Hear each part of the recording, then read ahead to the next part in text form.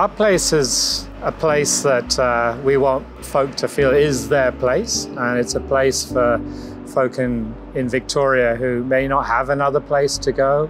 They can come and get 3 meals a day, have a sense of community, get some help with housing.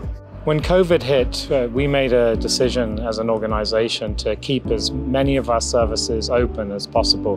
We had to shut our drop-in temporarily, but we continued to provide meals. All our shelters remained open, although with reduced numbers because we had to have physical distancing. All our housing sites remained open, our treatment centre. So everything apart from the drop-in here remained open. So I think there was great support from individual citizens and the government during that time.